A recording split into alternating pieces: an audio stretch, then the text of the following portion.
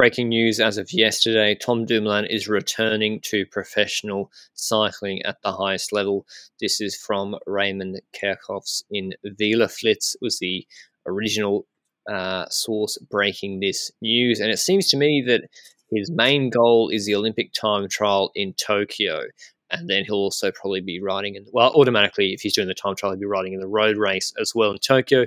He is, however, doing the Tour de Suisse in the lead up to that on Sunday, June 6th. So that's in under a month, as well as the Dutch National Championships in the time trial and road race on June 16th and 20th. So he'd probably be the favourite for the Dutch time trial championships, actually.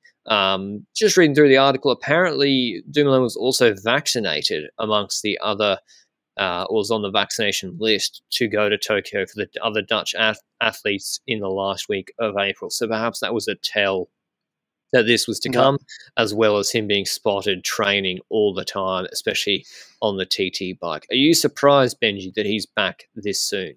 Not surprised, but I'm happy that he is. I think that I wasn't necessarily every morning thinking that he would announce it, but I thought that it wasn't going to take too long. I think that Dumoulin is a rider that seems to want to have taken a pause here for a bit, and the last couple of weeks we saw images of him riding his bike, like you mentioned, of him at the start of Amstel there, and he just looked way more relaxed, and I just had that feeling from it, at least.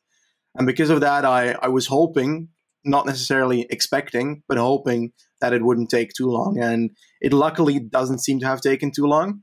The calendar that he's supposed to be doing is indeed Tour de Suisse, then the Dutch NCs, and the Olympics afterwards, the time trial of the Olympics, if I recall correctly only. But I'm happy. I think that at this point, Wielerflits, that Ray Kerkhoffs guy, he has to have like a tent camped out on the bus of Jumbo, because he seems to know everything that happens at Jumbo an hour before it's announced. He's the official spokesperson. We'll never get Jumbo Visma inside scoops, I don't think. We're way too critical all the time. Yeah, no, we don't try. We just anyway. I'm happy Dumoulin's back. He's taken the time out of it seems to me. The Tokyo, just reading into it, if I'm trying to guess what he's thinking, Tokyo and gold for the Netherlands seems to be the prime motivator. Then Swiss is the warm-up for that. I don't know how we'll go at Tour de Suisse. He'll presumably just be getting some race days in the legs and finding form. I must admit, I think we said at the start of the year when this was announced, because remember, they announced their Tour de France team with Dumoulin in it. 2 days later, he announced that he was taking a break from cycling. So that was really weird at the start of the year. But we said he's not going to be doing the Tour because they need to plan that team beforehand. A couple of weeks ago, they announced Vingegaard justifiably bang into that team. He's one of their most important riders for the Tour. They're not changing the Tour de France team. I'd be incredibly surprised if they did. I don't think they will be. They've set that team now, and they're all on training camps together, etc. Dumoulin seems to be on a go to Swiss. It's a lower profile race before the Tour. I don't think Roglic and co won't be there. There's space in the team for him to go, and he can go as well as he wants. And then the Olympics will be good for him, I think, because the TT is saying I don't know what the parkour is like, Benji, but it should suit him if it's got a few climbs in it.